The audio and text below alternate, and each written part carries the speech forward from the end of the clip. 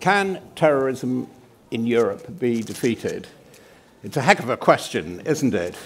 Mm-hmm. But if we don't think it can, we could all go home. With that sobering thought, let's open this discussion.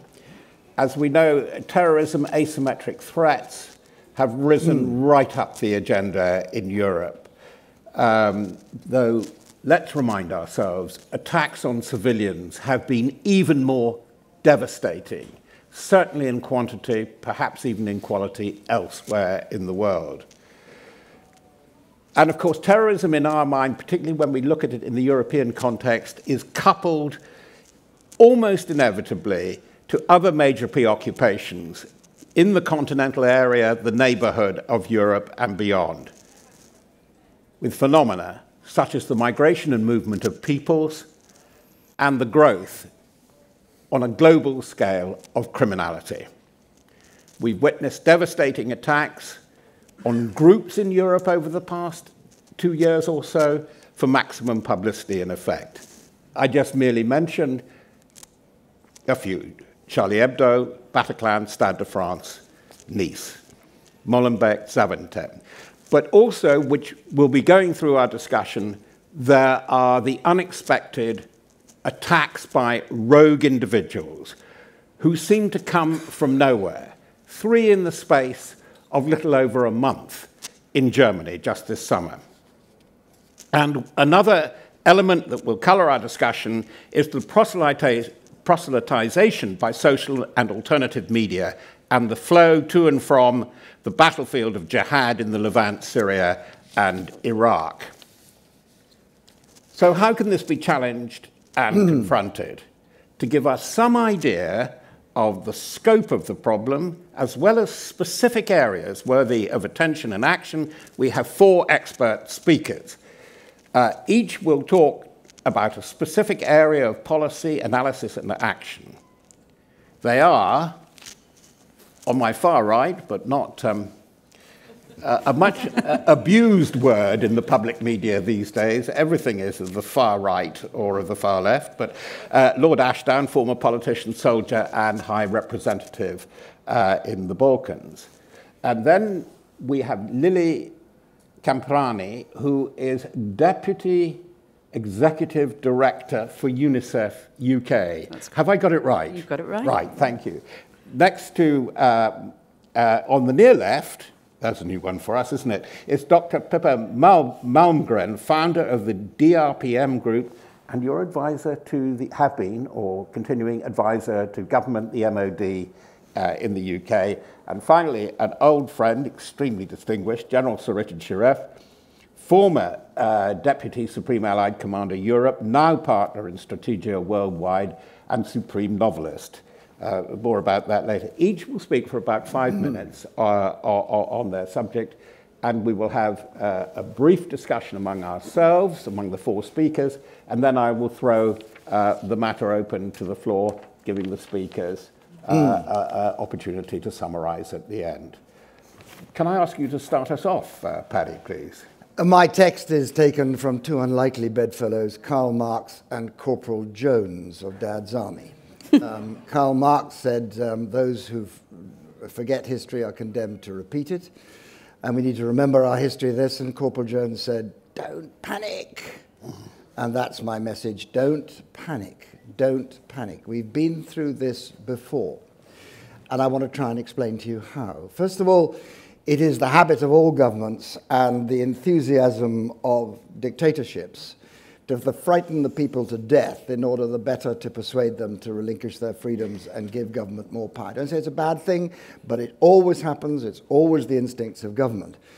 And secondly, it is not new. It has been repeated so many times in history that you can persuade young men, mostly young men, to believe that it is a good thing to kill others, sometimes in great quantity, in pursuit of some what they regard to be noble ideal. It's happened right the way from the times of the Hashashin, back in the time of the Romans, right the way through to the Baader Meinhof, to Rote Army Faction, to the IRA.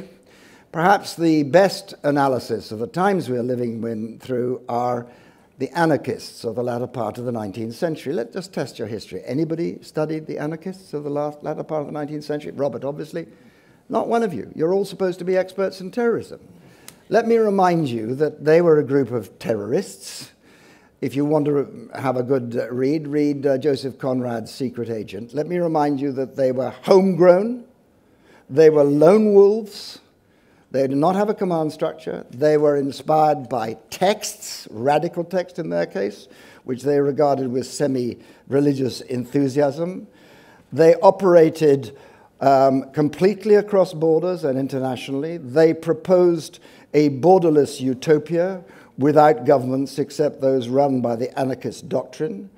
They were suicide bombers. One of them, throwing a bomb into a Paris cafe in 1880 something or other, said, "We who hand out death know how to take it."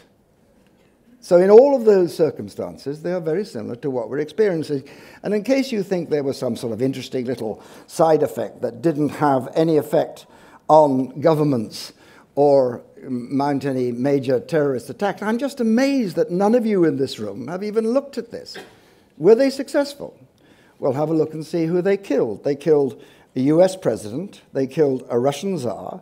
They killed the Empress of Austria. They killed the President of France. They killed the King of Spain and the King of Italy. They killed the heir to the Austrian throne. And they killed numberless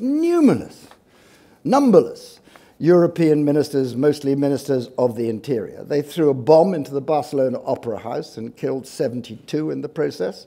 They threw another bomb and blew up the French Chamber of Deputies, killing 19 and injuring hundreds. They threw several bombs into Paris cafes. Completely innocent people were slaughtered by the tens and sometimes by the 20s. They initiated 5 simultaneous bomb attacks across the United States. They let off a bomb in Wall Street, very close to the Twin Towers, killing 19 and injuring hundreds. And in all of those occasions, the response of the security services was, "Give us more power, give us more power." Of course it was. I mean, I'm not criticizing them. This is perfectly normal. If your security service is charged with keeping the people safe, of course you want more power in case there's a bomb outrage on your watch. And by the way, ditto for governments. Of course they want more power too. Home secretaries want more power. Because what happens if a bomb goes off in London and you're the Home Secretary?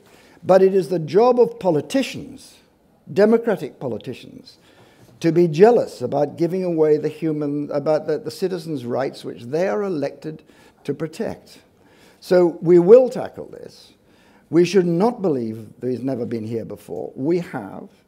The main thing is to take sensible, judicious, patient measures, in particular, not necessarily with brute force, but to change the habit and thinking, because that's where they draw their support. Our work, it seems to me, is much more better directed in helping our fellow Muslims win back control of their own religion for its decent and proper values than by bombing them into submission in the deserts of the Middle East, or indeed by removing their civil liberties in our own country. That is the way to tackle this, not by pretending that this is some unique new phenomenon the world has never faced before, but looking at it within its historical context. It's a challenge which we can rise to, and it's not difficult. It's difficult, but it requires a degree of wisdom, but it's not impossible to do it. Thank you very much. I'll come back to you when we join in, because it's very interesting points about particularly how you get that message across and through whom. I'd like to call next on Lily Caprani, and you have some views on very specific measures or procedures in specific areas. So, yeah, I should say at the beginning, maybe you're wondering what someone from UNICEF doing on this panel. UNICEF is a children's agency, it's not a security organisation, and perhaps we're not experts in security or terror, but what we are experts in is working with children, young people, individuals and communities around the whole world to build the kinds of educated, peaceful, inclusive, just communities and societies in which young people grow up feeling they have a stake in the community they live in and every reason to want to contribute to it and preserve it and not to destroy or attack it. And in that sense, we have a huge number of learnings from working with children who become child soldiers, who are recruited to militias, often boys, but girls recruited to be sex slaves to terror and militia groups, for example. And the process of grooming, radicalization, recruitment, coercion sometimes, but not always, is something that we can see that we have in common in many parts of the world. So our concern is that wherever possible, you ought to be thinking about broad strategic policies that can prevent the kinds of enabling environments that produce a greater likelihood of young people being radicalized. And it's going to be very hard for me to talk about that without sounding like a bleeding heart liberal, despite being on the centre right of this panel. But I will make no apology for it, because I think we do have to think in the really long term about building the kinds of societies, not where there's no risk at all of terror, but where we reduce the risk as much as possible, and think broadly about countering extremism in all its forms. And to state the absolute obvious, no baby is born a terrorist, no 5-year-old has some innate desire to harm others, and really no 10-year-old is driven by some natural instinct that it wants to terrorize, attack, maim, or kill. A process, and I think Paddy called it, of persuasion takes place. And we see that process changing in some ways over time because of a connected global world, connected global internet communications, but we also see some things that don't change, and that's a certain kind of vulnerability, alienation, lack of integration that creates the conditions where young people are more likely to be radicalized. And so I want to say that we want to create communities where, are we ever going to find a time when no adult ever wants to exploit young people? Sadly, probably no. We see it every day. Are we able to create the kinds of systems and communities that can protect children from that? Yes. So my main first message is that radicalization and counter-extremism is a child protection issue. It's about safeguarding, just as it is when we see children in Uganda being recruited to armies and being brutalized and turned into weapons of war. The same can be said of young people in the UK or anywhere around Europe. On the other hand, I think we're challenged by this idea that somehow these are vulnerable, poor, marginalized children, because what we've actually seen in the last few years is very worldly, university-educated, quite westernized, homegrown terror. And it challenges some of our perceptions, and we need to better understand why these young people felt so disaffected and so alienated from their own quite free and opportunity-filled societies, or at least we see it that way. So asking questions about why those people who maybe have an affinity with others they perceive to be like them in other parts of the world who are experiencing oppression or discrimination. In the case of Islamic terror and extremism, young people in the United Kingdom who see others around the world experiencing things that they relate to because they live in an interconnected global world where their brothers and sisters are not necessarily the people in their streets. We need to think about that. And at the same time, we need to think about, you probably know the UN doesn't have a single definition of terror, and academics can't agree, and they probably never will. I was very lucky to have Professor Conor Gearty at the London School of Economics teach me on a master's degree, and it struck me that he always talks about terror as being about communication. Terrorists aren't just seeking to harm others, but to send a message.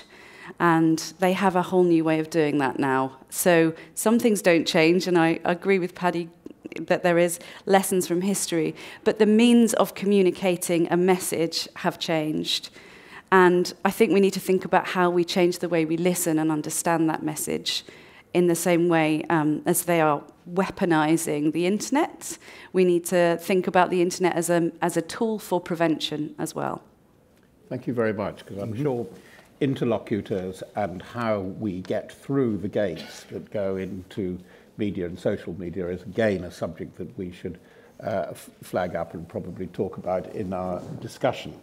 Next, Pippa, you also have specifics that really need to be addressed to deal with or confront the phenomena of asymmetric attacks, subversion, terror, by virtual means and kinetic means.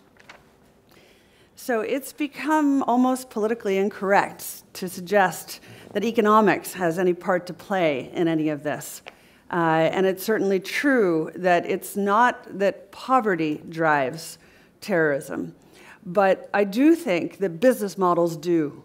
And we need to think very hard about the economic conditions that create an environment in which money is generated by being affiliated with terrorist groups. I learned from my own personal experience when I worked in the White House for the president. I had the subject of terrorism risk to the economy after 9/11. And it was fascinating to realize that many terrorist organizations do operate almost like a real business. They have divisions, they have cash flow streams, they're not all related to things like illegal drug trafficking. Quite often they're involved in the counterfeiting of luxury goods. It was extraordinary to realize that at the end of the day, when you have, for example, an organization like ISIS, what is the value of being able to expropriate the assets of the citizens in the community that you now control? The answer is it's very valuable. It's extremely valuable. So I think that in the realm of defense and security, quite often we don't really address economics. That's considered somebody else's remit. But in fact, they're so deeply integrated, we can't actually separate them. So my thought on this subject is we really need to think about the economic drivers. So I'll give you a few examples that I think are relevant. They don't necessarily contain the answer, but they tell us a little bit about the drivers. So for example, I don't think it was any coincidence that 2 years ago when the Greeks found that they were in such financial distress from their economic condition that they were unable to pay the guards looking after the illegal immigrant detention centers. And so they simply announced, we can't pay the guards anymore, so we're going to throw open the doors and all the illegal immigrants shall be released. And good luck to them. Well, how long do we think it takes for everybody to register? There's basically been a hole punched in the border of Western Europe by financial distress. It plays an equal part to a fence coming down to say that suddenly there's a hole in that border. And then what is the business opportunity to begin trafficking through that border? I would say it's immense and underestimated in our analysis of terrorism. I also think that in my conversations with people who are actually in the political world, in the parts of the Middle East that are spurring much of this, they will walk you through it and say, you know, at the end of the day, there is serious money to be made. You have almost like an investment banking model when it comes to ISIS. You get to keep what you kill. Whatever monies mainly come to you first. It's also a philosophical approach, which is anyone who disagrees is eliminated. So the personal cost of getting out is very, very high.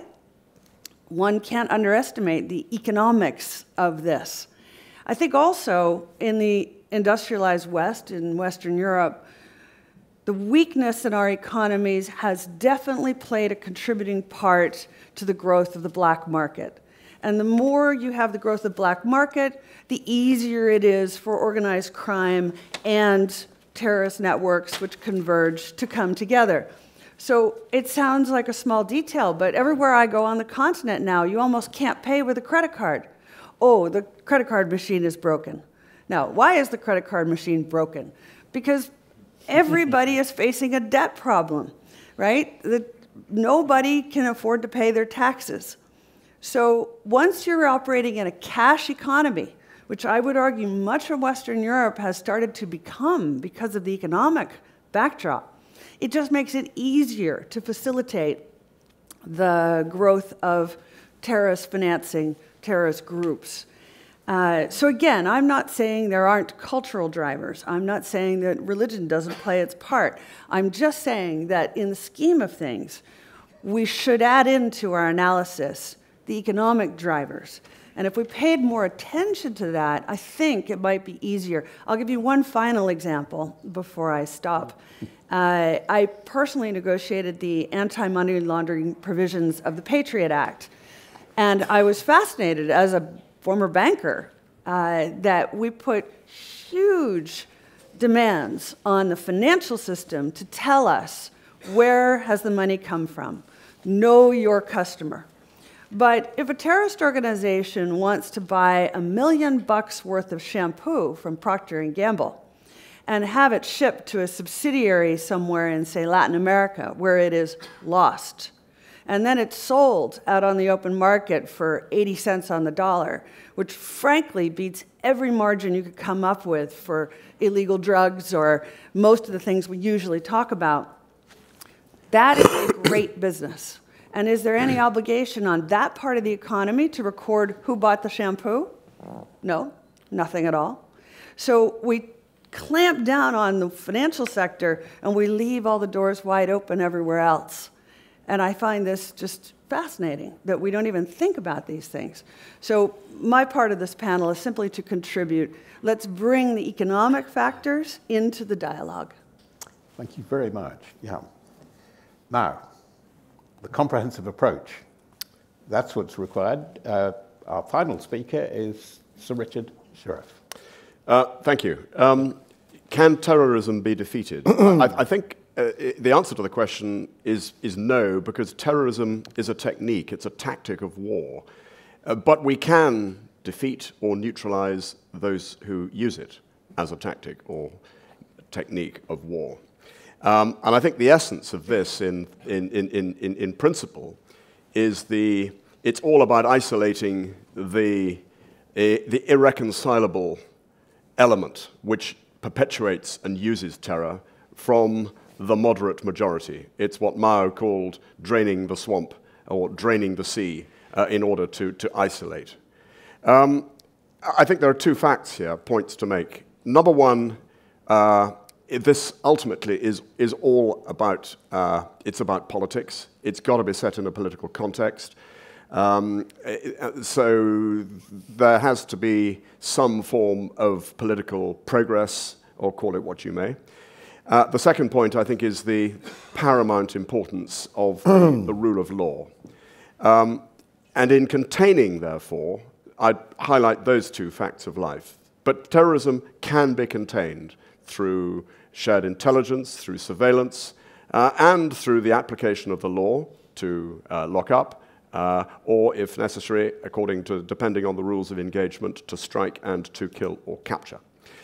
I'd also make the point that it is also about as Robert said, the application of a comprehensive approach. That is that it's finding and building the unity of purpose, the unity of effort, and if necessary, the unity of understanding to bring together the multiple agencies that are going to have to be deployed in order to contain. But it's much easier, of course, if you can begin to build upstream security. Easier said than done. But I think this is something that needs to be thought through at the international level, because building stability potentially in fragile or failing states allows the opportunity to begin to remove the soil in which terrorism flourishes. And this also requires a comprehensive approach. Yes, there is a role for security forces in capacity building and professionalizing armed forces and security forces in order to build state stability. But it requires building administrative capacity, tackling corruption, building law and order and governance. It requires the building up of education and health and all the aspects of stability in order, as I say, to remove the soil in which terrorism flourishes. And of course, it's also about the battle of ideas in the specific context of Islamic terrorism and jihadism. as I think Robert and Paddy have both said, it's about supporting moderate Muslims to regain their own religion. And that's something I think we need to think through. But ultimately, of course, it's going to require international cooperation, internationally agreed strategies, regionally agreed strategies, and support from all the countries affected by terrorism. The bottom line is that it's got to be done together, because whatever we do together, to quote one of my fellow panelists, is going to be much, much better than what we think we can do alone. Mm-hmm. Thank you all very much, and thank you for being so succinct and raising such pithy matters. In the end is our beginning. Both Richard and Paddy have raised the question of politics and politicians' role on the international stage or in the domestic agenda, and that has been alluded to by both Pippa and my speaker on my right. So I'm going to ask you, Lily. The first point is, are we in danger of being too dogmatic about this? I'm just thinking in terms of practices and procedures, that in this country, of course, we have contest and the prevent strategy. Does this risk being turned into dogma, and does it rob you of the flexibility of approach? These are points for discussion among the panel now. I am very struck about your point that no child is born a terrorist, and then what happens? The issue there is, who is the interlocutor? Who can break in? Who can break the cycle that leads to the indoctrination and radicalization? Because what I would add, Chairman's prerogative, is individual and ad hominem, or based on the individual, de-radicalization programs look to me to being terribly expensive, both in human capital and in money.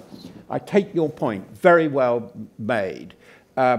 Look very clearly at the struggle that the Italians have had, but with some success, in looking at mafia funding and going into assets. This is the thing, and it complements what Richard was saying, that these things are mini-states, actually not exactly the way Croydon District Council is run, but the Islamic State is what it said on the tin. It was a state with an economy, with funding. And at the higher end, the point that I would raise with Richard, yes, there is practice on the ground. Terrorists do want concrete things here on the kingdom of earth, as well as in another dimension and in another life. But ideologically, there is a tendency always to look for purity. This is the great thing in extreme revolutionary movements. And the great metaphor of my time was written by a very dear friend and colleague who died this year, Umberto Eco, in The Name of the Rose. The Name of the Rose, as you probably know, is a parable about the Red Brigades. And the Red Brigades were more Christian than Marxist, although they were both. This search for purity, this fanatical search for purity, breaking into the ideological cycle of the argument is another point. So, panel, first of all, do you think in terms of practices and procedures, by sticking rigidly, very often to a doctrine, a rubric, thing that's set down by the Home Office, British practice, and you see it in other countries, does this really help us? Are we being flexible enough? Paddy? I think we're pushing at the... Well, first of all, I think I was rude to you all because, in a sort of cheerfully insulting way that I sometimes am, because I asked you, I castigated you for not having studied the anarchists. Let me just say, the really shocking thing is that you guys haven't. That's, you know, why should you? The really shocking thing, if you gathered every interior minister of Europe into this room and asked them if they'd ever heard of the anarchists, they too would shake their heads. And I suspect that if you gathered every police chief in Europe, a security chief in Europe into this room, they would probably, most of them would shake their heads too. I mean, just the ignorance of history, the failure of those who lead us to read books and above all to study what's gone on before is, I think, one of the most baleful aspects of our age and why we stumble from inadequate policy to inadequate policy. Most of them have been either tried or we should have learnt lessons from before. The second point I want to make is directly address Robert's issue here, which is that Robert uses the word, what was the word you used when you asked me? You said something about the narrative. Look, here's a central fact that where the practice becomes dogma. Dogma is the word you used. Yes, exactly right. Dogma. It's a very Fox word. I'm sorry. It is a very Fox word, but a very good one. I'm going to change it a little bit because I mean here is the fact which is rarely understood in politics, and above all, this is politics in the end. The battleground is language. Yeah. If you get your language right, then you can win. If you get your language wrong, then you're going to lose. And it's owning the terms and getting the right terms. And so the dogma is, and I remember hearing Tony Blair say, we are fighting for Western values. No, we are not fighting for Western values. We are fighting for the universal values that sustain and underpin all the great religions and all the great philosophies and all the great civilizations. And the moment you say we are fighting for Western values, you reinforce ISIL's dogma, their Manichaean view of the world, that it's us and them. And you immediately exclude all of those who have contributed to Western values but don't happen to be Western. Yeah. I mean, Robert and I meet sometimes in the place called Pontignano near Siena. And if you go to Siena Cathedral, forgive me for going on a bit, Robert, but I know you'll love this because he's passionate about it, so he'll probably give me a bit of scope. If you go into Siena Cathedral, by the way, this is the cornerstone of the Renaissance, Siena Cathedral. It was arguably one of the great buildings, built to half its planned size. On the floor, the great glory of Siena Cathedral is the pavimenti. Walk in there, and what do you see? Do you see in this cathedral the celebration of the lives of St. Francis or John the Baptist or our Lord? No. What you see there is Aristotle, Plato, Virgil, the great Hellenic philosophers. Why? Because we had just discovered at the end of the Dark Ages those wellspring of Hellenic principle and thought, which are now the basis of Western values, European values particularly, and where had we discovered them? In the universities of Baghdad and Samarkand, where they'd been preserved while we were slaughtering each other in 1,000 years of blood. And they'd been developed and they'd been incorporated into the Islamic religion. These are not our values, they're all our values. They're our Western values, they're all our values. And unless you approach it from that end, and the business of language, you are not going to win this battle. My final point is this, that, you know, we ought to perhaps just regard the mote in our own eye. I suspect the number of Muslims killed in the name of our Christian God over the last 1,000 years is immeasurably greater than the number of Christian people who have been killed by Muslims in these last 100 years. Immeasurably greater. Immeasurably greater. And I also suspect, quite strongly, that if you don't have to go to the Muslim religion to hear preachers preaching death. I don't have to go to Baghdad to hear that. I can go to Belfast a few years ago. We are all inflicted with this. It's the extremists we are tackling. And unless you know what your front line is, unless you know what the vital ground here, and the vital ground here is not bombs, it's not bullets, it's not repressive measures, it's language and values. Now, if we can combine together on that with our Muslim friends, then we have a chance, it seems to me, to win this battle. So I'd like to pick up on one point that you make, which is I actually have spent time looking at the anarchists, and I would say that what we're really witnessing is a wave of an anti-establishment movement. Exactly. Now, you see it in the form of Brexit and Trump, but it is also occurring in the form of, as the Sykes-Picot Treaty borders disintegrate before our eyes, states are no longer in a position of control or trust, and you see the rise of non-state actors, and it's effectively a challenge to the old establishment. Our modern anarchists today, and I'm now not going to remember the name of the guy, but in Norway, who went after the prime minister. Thank you. You know, if you look at the interviews with him, you can see that what his angst is about is that disaffectation from society, that sense of the establishment is not delivering what I expected or wanted. And this idea of the establishment is not delivering what I want, therefore I'm going to take another path. What it means is there's a likeness between anarchists versus terrorist organizations getting more oxygen. And again, instead of looking at each as individual, unique, specific cases, which we are good at doing, we can isolate the unique specifics of each of these, but it might serve us to begin to understand that when we live in times when people tend to feel that they can't trust in institutions, they don't trust in government, they have lost their faith in the establishment, that we get these kinds of outcomes.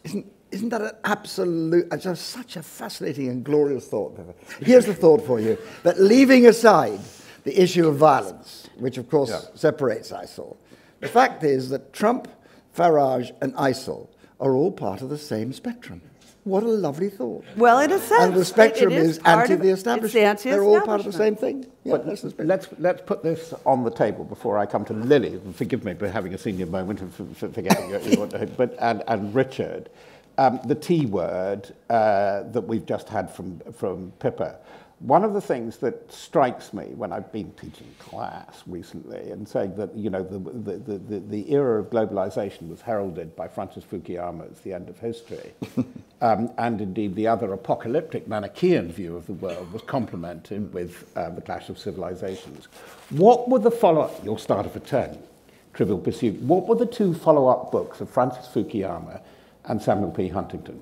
They were Trust, by Fukuyama, which is, in a way, a much more interesting book and really gets to it. And if you have no trust, and the other one was Who Are We?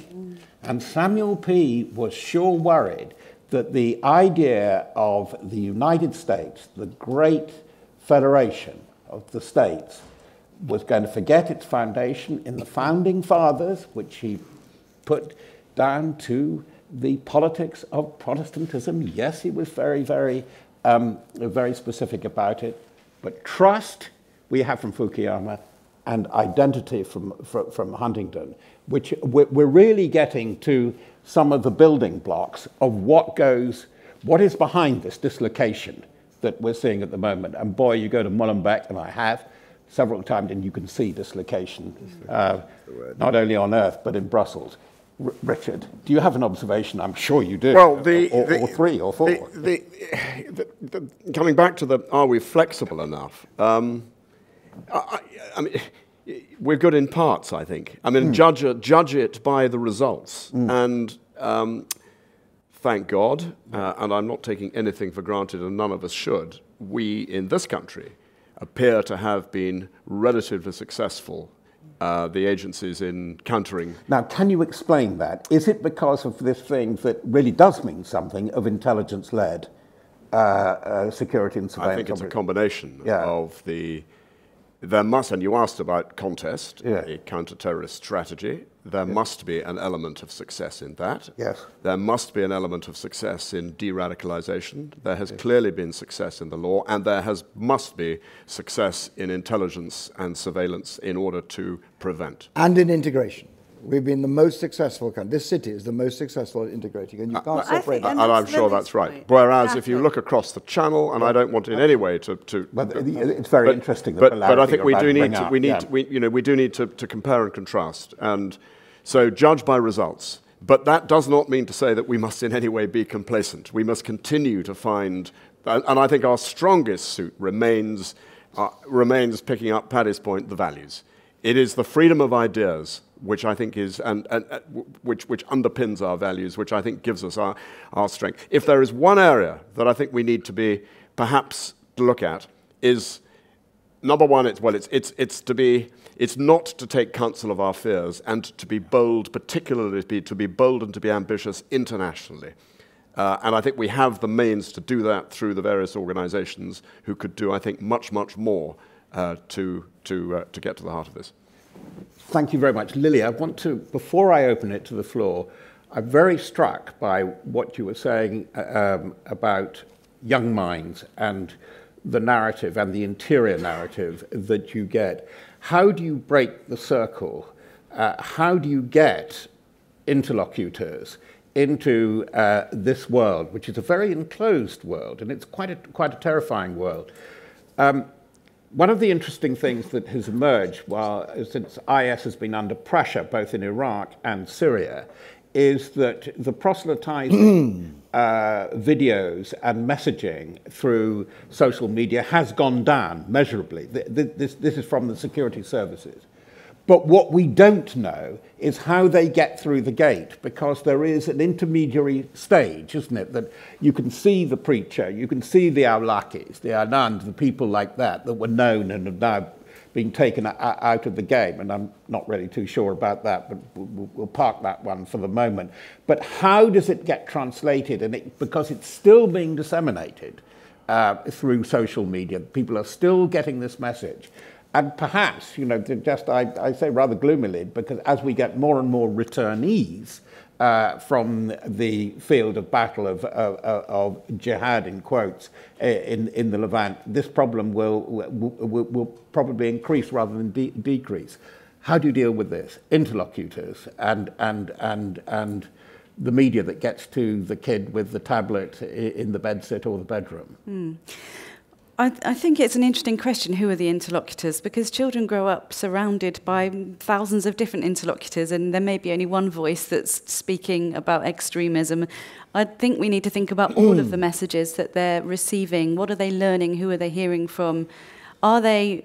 I'm quite worried, and I don't know, we need to name it in the room, really. I'm quite worried that it's our establishment message, actually, right now in this country, not anti-establishment, but the establishment message is we need to teach British values to our children.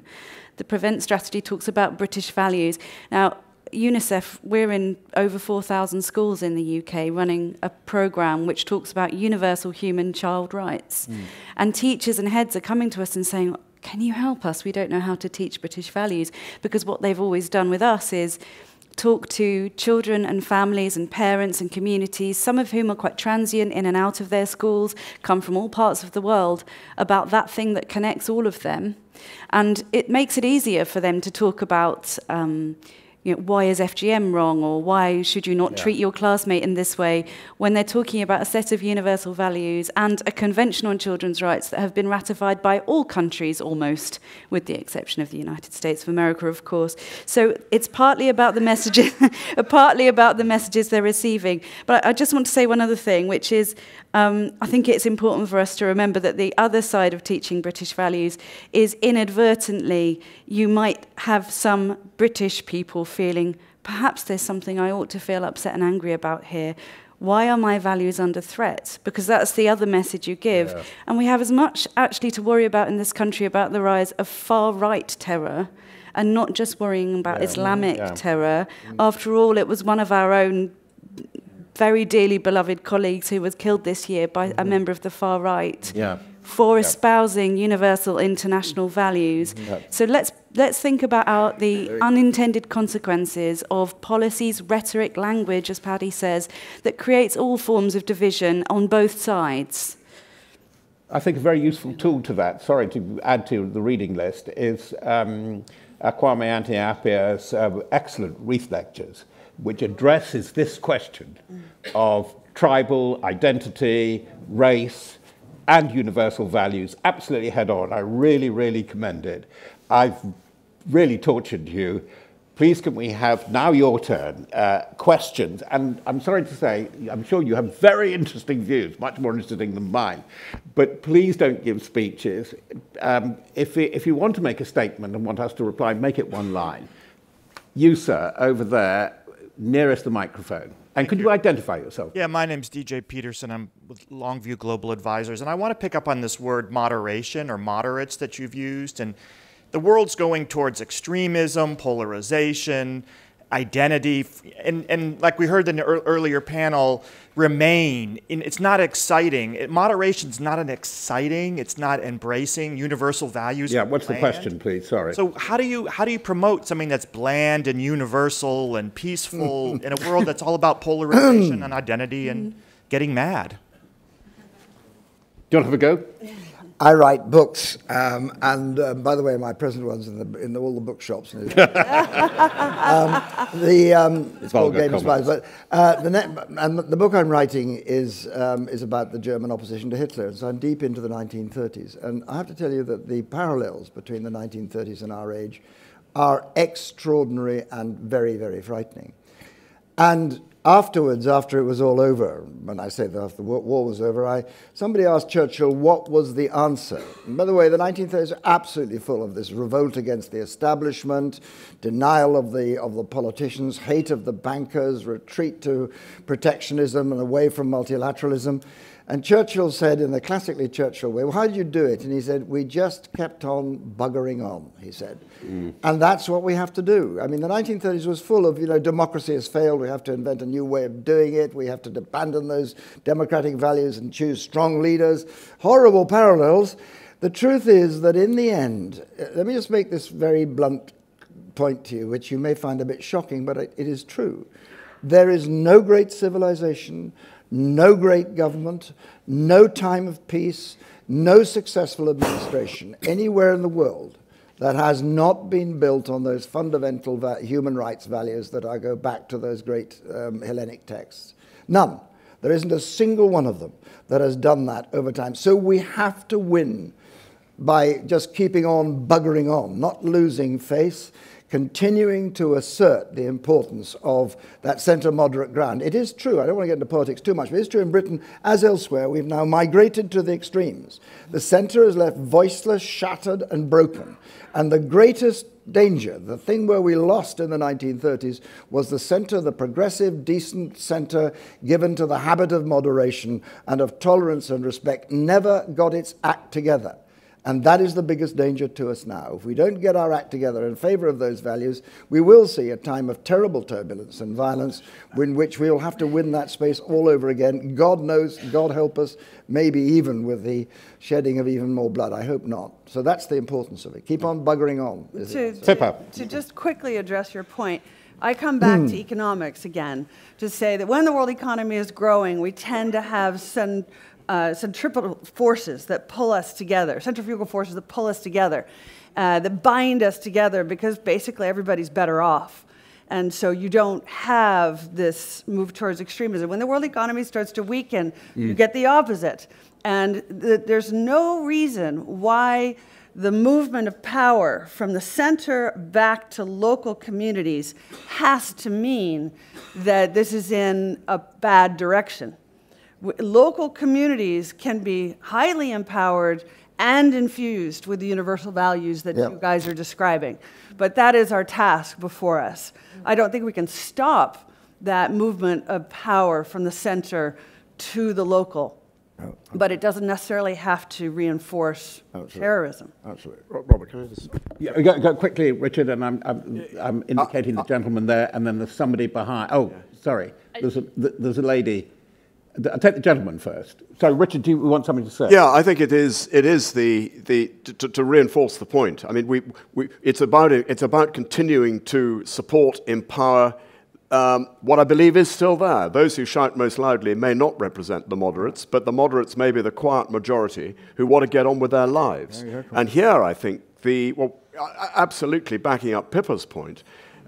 This is where I think capitalism has a part to play. Adam Smith-type capitalism that says capitalism is to generate prosperity for the majority. And we haven't heard much about the private sector getting engaged in this business, because actually it's very much in the interests of the private sector, I think, particularly to continue to support or to contribute to the support of unstable regimes, fragile states, in order to generate the prosperity from which stability and ultimately security can flow. Sir. Rupert Phelps. General Richard, regarding your point on international cooperation, if our Parliament repeals the Single European Act of 1972, may that make information and intelligence sharing between our agencies and those in Europe more difficult in this battle? It's the European Communities Act, actually. Yeah, I mean, the answer is... Do you want me to take that yet? No, Yeah, go quickly. I don't know the answer to that, but I am absolutely sure that, I hope I'm sure, that our agencies will be looking at how to continue the close cooperation which exists at the moment, which is going to be essential if we are to contain and ultimately defeat the challenge we face. Could I also say, the Five Eyes program, which the United States runs, which is the most significant intelligence sharing program in the world, we're sharing intelligence with the British, we don't have the European Communities Act. Yeah, you do have a long history of doing so. So, well, I'm just saying that one legal construct is not the answer. There are many ways that you can share. And that is the right answer. And if we wish to make it so, we can make it so, but it isn't inevitably so when we leave. It's up to the will of the government. Can I take you, ma'am? Yeah. Thank you very much. I enjoyed the history lesson. Sorry, who are you? Sorry, Joan Hoey from The Economist Group, editor of the Democracy Index and part of the Europe team. Enjoyed Thank you. the history lesson, but shouldn't we be thinking about what is historically specific and contemporary and actually very postmodern about this nihilistic IS, homegrown terrorist phenomenon that we have? And is it not in many ways an extreme manifestation of contemporary identity politics, the desire to seek victimhood? It's actually a product of the degeneration or a reaction against universal values and the promotion of multiculturalism, relativism, and so on. We do not teach British values in our schools. On citizenship GCSE courses in our schools, we teach multiculturalism, identity politics. My kids go to these schools and do these courses. We don't teach what it means to be a citizen, to uphold genuinely universal values. You'd be better off teaching them about ancient Greece philosophy or something like that, not what they're taught today. Just on this, I was recently speaking with one of the potential presidential candidates in Libya, and I asked him, explain to me what is driving ISIS. And he said one way to think about it is it's like Italian-style fascism under Mussolini. Yeah. It's not German-style fascism under Hitler, which was very much about the state imposing. This is more about subjugation of the individual to a larger philosophical view. And what's important there, to your point, is that we have seen this before, and that sense of nihilism is not something that's brand new, to Paddy's point. And we should perhaps step back and think about the philosophical roots of these phenomena. And as you say, it's not just the anarchists. Maybe we see similarities here with the fascist movements of the 1940s as well. Can I have another question, please? Because, yeah.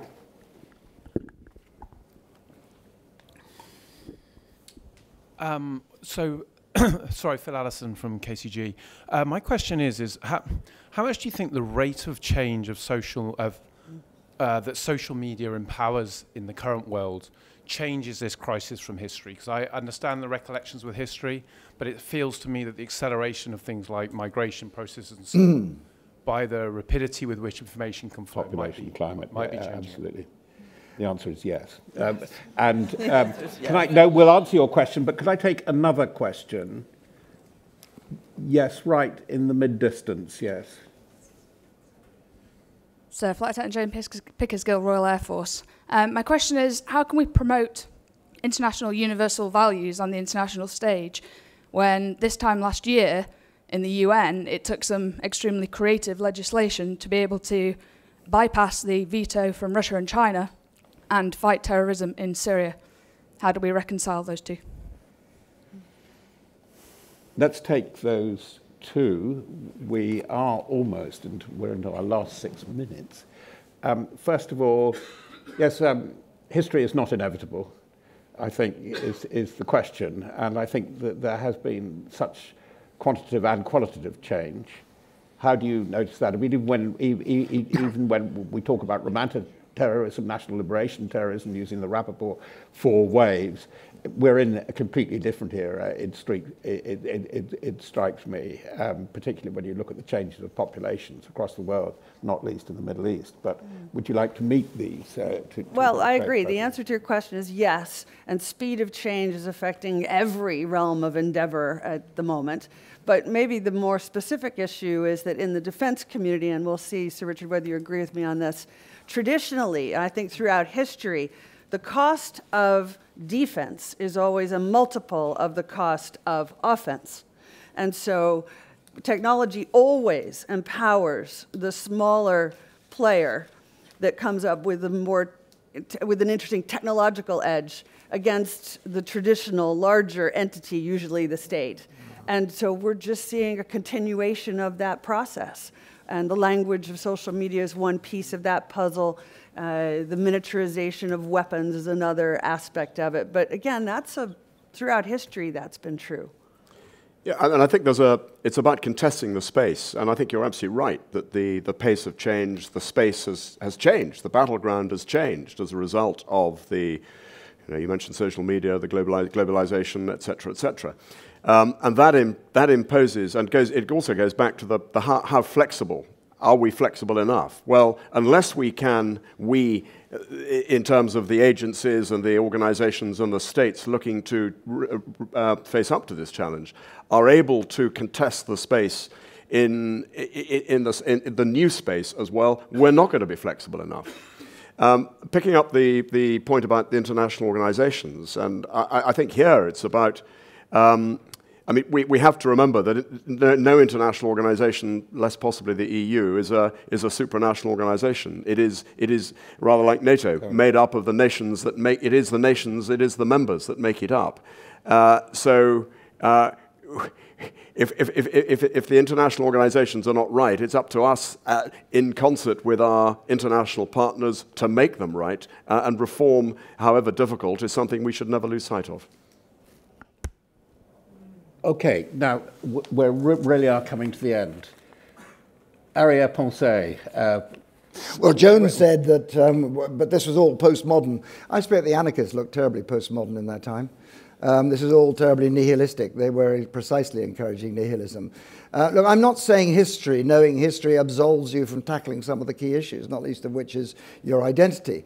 Read Rupert Smith's book, The Utility of Force, and you realize that this is going to be a battle about public opinion and capturing the minds. But having a model is a right way to approach it, and history gives you that. And by the way, the rate of change point, I don't think the 19th century looked anything less a pace of unstoppable, unbelievable change. By the way, what they revolted against then, look at Parliament, look at the riots in Parliament Square, it was not globalization, it was trains. Trains brought strangers to your community and robbed jobs. And that caused the whole dislocation that caused the anarchists to come about. I don't think this is, relatively speaking, any faster a pace of change than we've had before. It comes back to winning the battle for public opinion. Last point is the flight lieutenant's point. Look, we have been obsessed since shock and awe with the idea that the single instrument for the winning of battles across the world is high explosive. We've forgotten the great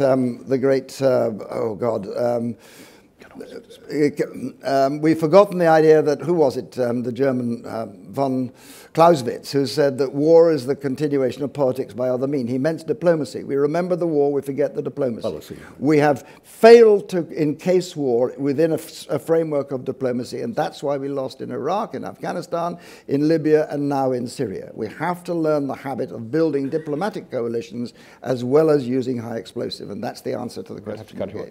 Lily, I must give you. Sorry? You haven't been able to get a word in edgeways. Go on. I'm used to quickly. it. Yeah.